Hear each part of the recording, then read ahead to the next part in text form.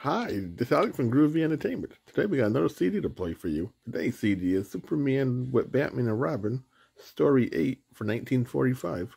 So let's get started. Come on, Pep. The super delicious cereal presents the adventures of Superman. Faster than a speeding bullet. More powerful than a locomotive. Able to leap tall buildings at a single bound. Look, up in the sky. It's a bird. It's a plane. It's Superman. Yes, it's Superman. And today we shall join a very much worried Clark Kent and Perry White. For Lois Lane has been accused of murder. Discovering the almost uncanny resemblance between Lois Lane and Dixie Lamar, member of a crooked confidence ring and wanted for the murder of a federal agent, Dr. Bly, cunning leader of the ring, evolved a plan whereby Lois could be made to face the murder charge in place of Dixie. Drugged and dressed in Dixie's clothes, Lois was left at the Red Devil Cafe, a notorious dive. There, the police, tipped off by Dr. Bly, found her and arrested her. As we continue now, Clark Kent and Perry White, editor of the Daily Planet, are at the city jail, waiting in the warden's office for Inspector Henderson. White is almost beside himself with rage. Listen. I tell you, Henderson, I'll sue the city for $100 million. Now, wait a minute. I'll get the mayor impeached. I'll have Henderson kicked out on his ear. I'll spread this across the front page of the Planet, and I'll buy space in all the competing papers to tell the people of the city what a stupid, addle-pated, fleece-brained, half-baked police department we have. Wait a minute. Wait a minute. In a minute, you won't be able to do any of those things. Why not? Who's going to stop me? If you don't calm down, you'll have a heart attack. Then what? It'll serve him right. What am I saying? That's it. Got to be careful. We can't lose our heads. We got to know what we're saying. Oh, just wait till Henderson shows up. Yes, you wait. I'll know what I'm saying, and I'm going to say plenty. Is he still with Lois? Yes, and the district attorney. Another pumpkin-headed nincompoop. What did Henderson tell you? He didn't tell me anything. I haven't seen the fat fool yet. All I know is what came over the teletype. And when Beanie brought it into my office, you could have feathered me with the floor.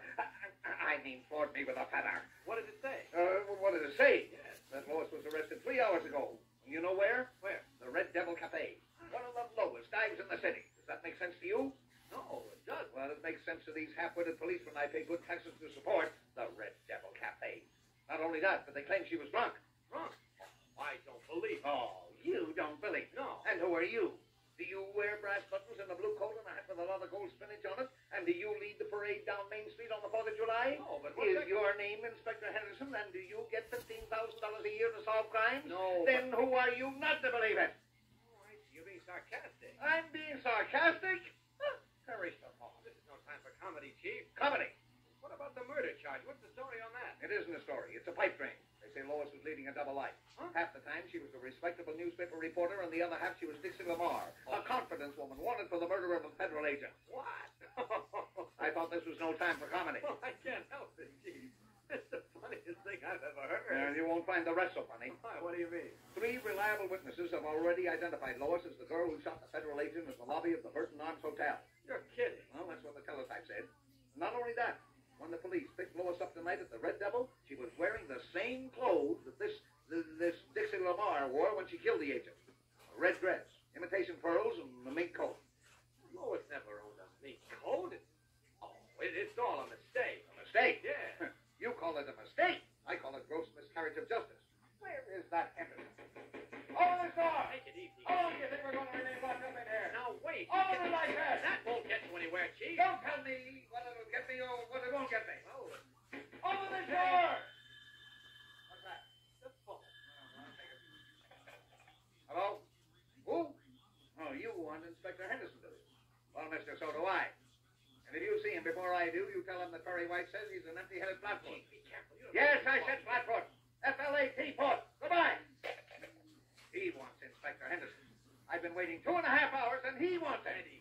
Oh, Kent, I'm warning you. Unless...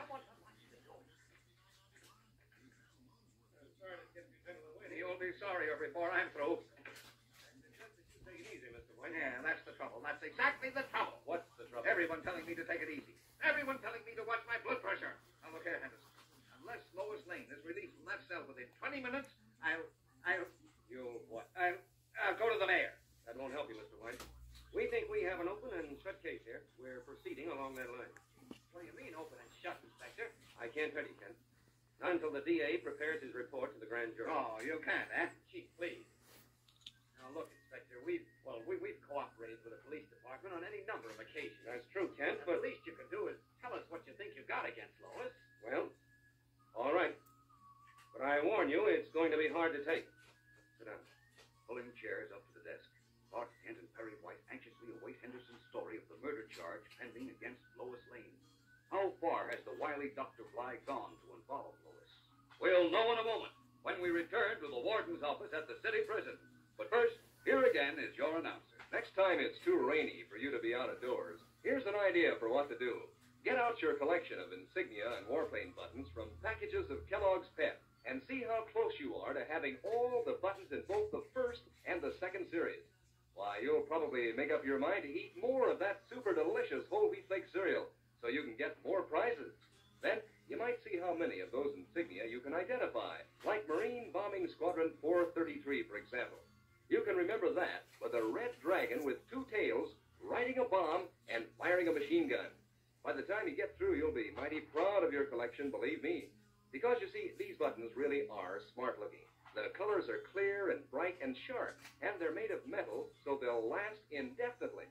Now, if anyone should ask you how you got those swell buttons, tell them it's easy. You don't send in a single penny. No, sir, not even a box top. And you don't buy them. You just ask Mom to get a package or two of Kellogg's Pep. Then look inside for your exciting prize. There's a button in every package of P.E.P. Pep, made by Kellogg's of Battle Creek. And now, back to the adventures of Superman.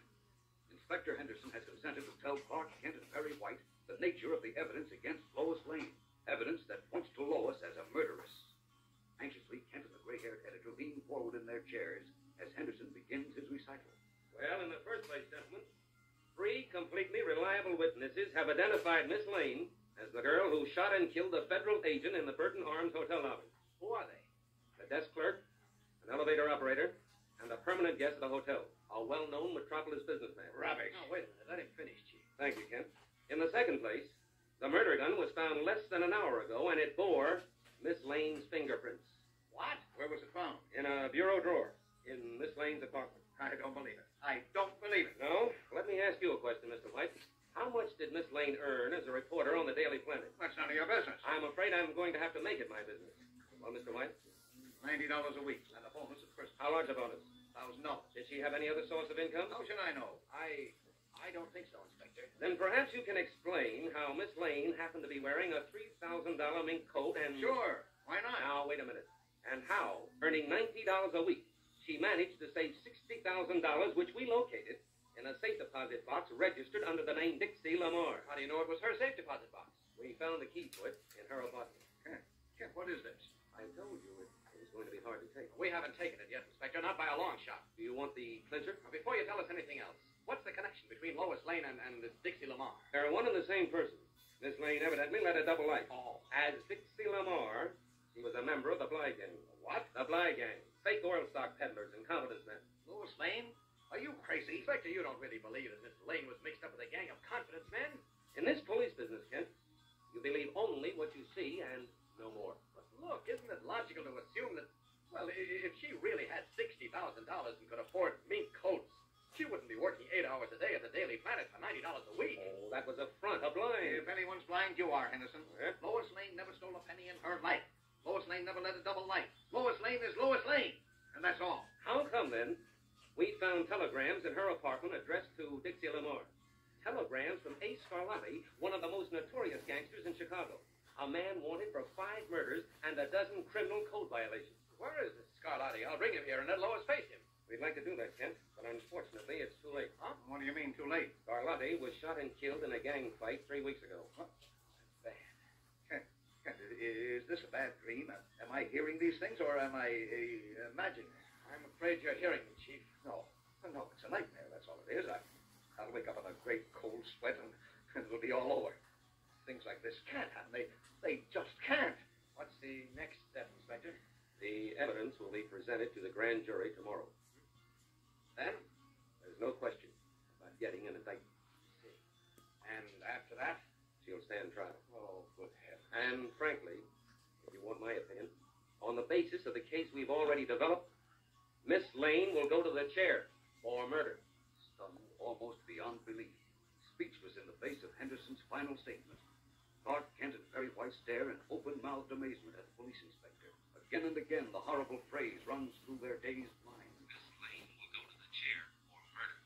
But slowly, the realization dawns that Henderson is real, that what they have heard is real.